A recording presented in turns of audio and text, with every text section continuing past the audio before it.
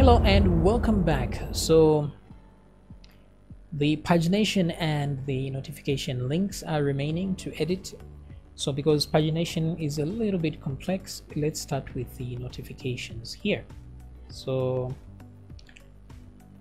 let's start with single notification here, and let's do that. Let's look for any get variables here, which we don't seem to be in possession of. So let's look at let's find all the hrefs first of all. So link here comes from there. Okay, so instead of editing link here, let's edit the links here. So right here from the beginning I will do that, so I can edit them at once. I'm holding down Control.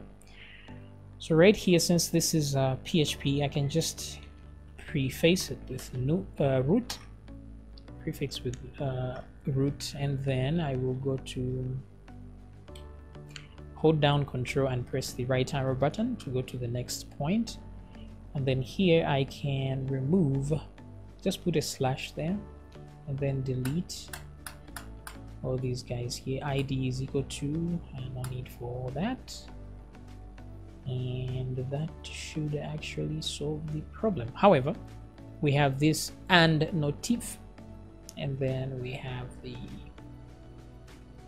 notification ID, right? So hold down Control while you move between these with an arrow key, and then we can obviously do that slash like so. Okay, that ought to do it.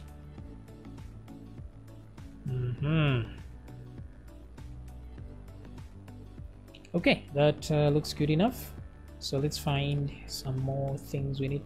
So like here, the images, of course. Wait, why are the images showing? Okay, so here the images are showing because there's only one item here in the notifications. But if I had put one more thing there, like whatever it is, the images would disappear as they have done now. So let's do it that way so that we see what's what. So here we have, this could either be this or this. So let's put the root here instead, so that regardless where it passes, there's root there. So let's see what has come up. Okay, so that has come up, but we need to edit here as well. So let's find some hrefs here that we can pick on. There's only one. Let's try some sources. There's one source there, and we need another source right here. Post image. Since this one is being declared right here before being used, we can put root right there. And let's go and find some more sources. So it's only true. So this should work. And there we go. It's working just fine. But now we have, okay, let's look at the links to the single posts. So I've seen your tag. This is the comment that we want to see. So let me click, I've seen your tag. Okay, so things be working fine. Let's see if we can go to the main post. Okay, so goody goody, things be working. Okay, we're doing good. All right, so far so good. These ones are working as well. Now let's deal with the pagination. Let me come back to the timeline. Right here, let's press next page. So of course you will see some issues there. Now the thing is,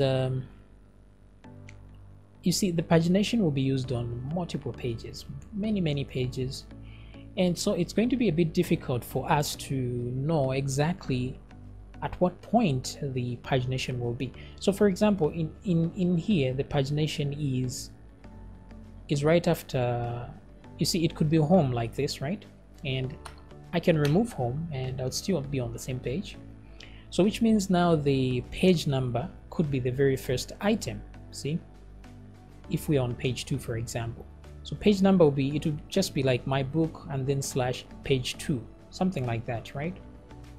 Or page 3.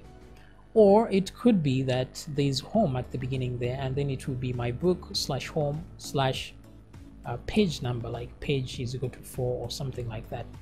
So it keeps changing. And then if I click on one of these posts, for example, and there's pagination here too, but here you see that there's my book, single post, and then there's the post ID, and then slash, then we have our page number.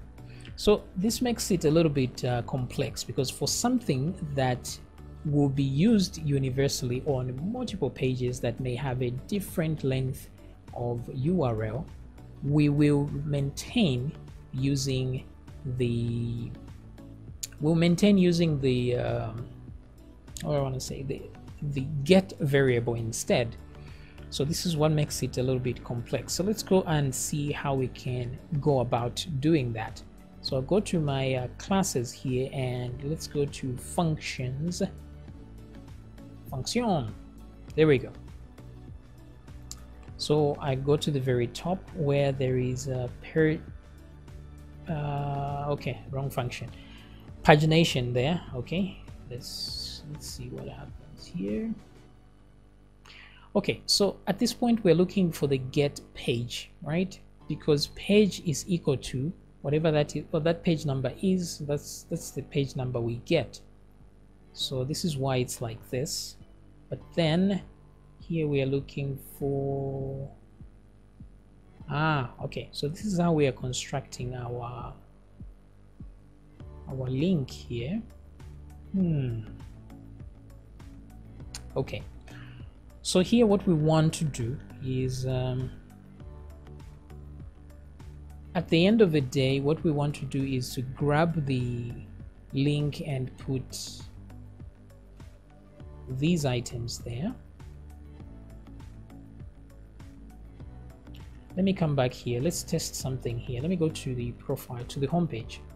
Now if I'm at the home page and I say and page is equal to 1, or let's say 2,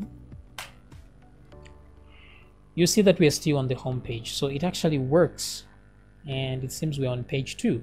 So it still works if I add the and page there.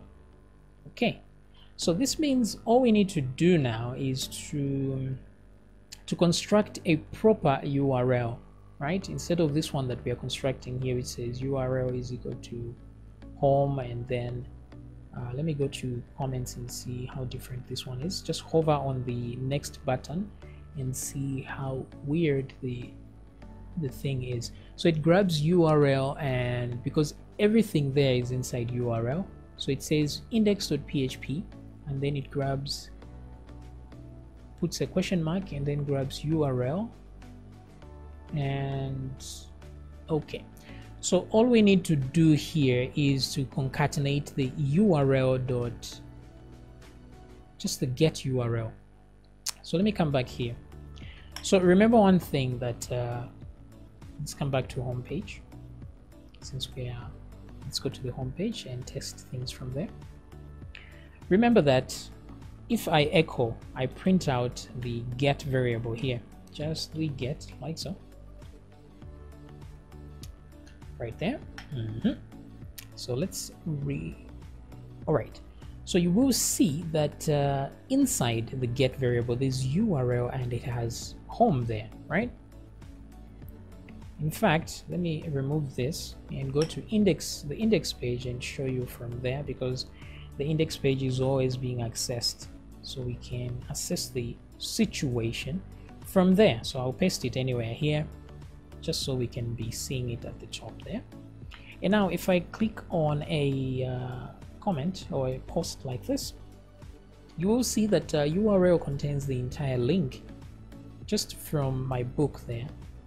So up to my book here, that's root. But then after this, everything is contained in one variable, that's this one. So all we need to do is just capture this variable, and then at the very end we put our page number there. So you get URL is what we need. So let me go to my functions again. I will undo what I've done here, I will go back to functions. So what was happening here is that we capture our page number that already exists, we initialize our variables, and then we are saying get current URL, right? So now this is the process we were using to get the current URL, but this is old.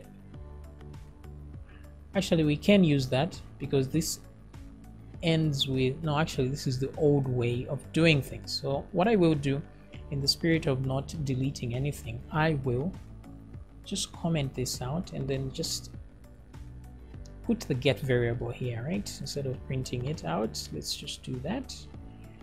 And I will do URL, because as we saw, the URL contains the actual URL we are on.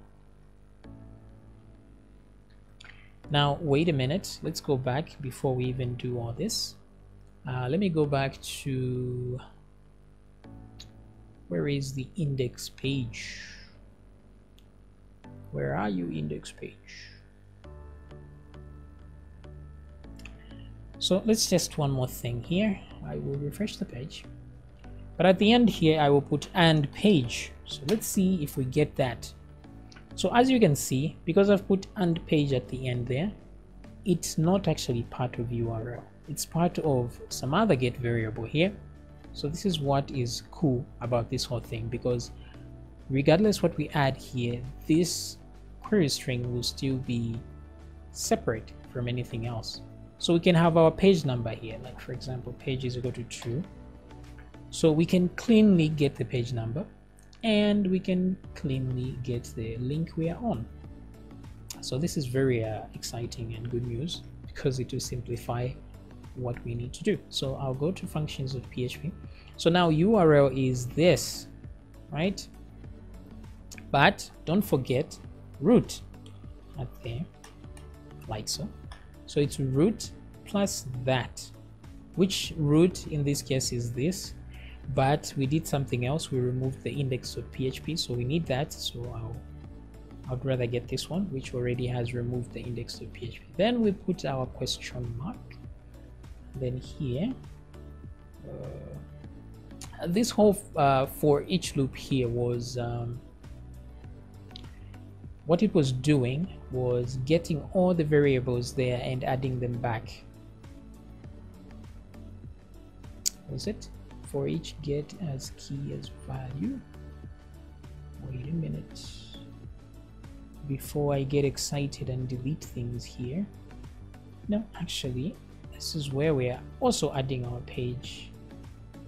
Key is equal to page number.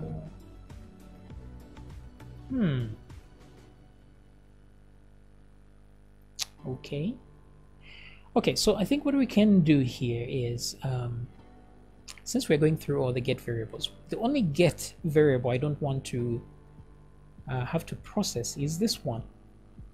So what I will do is just do a right here, I will say, because this is a loop going through all the get variables, so I'm just going to say if, just for it to check if the key,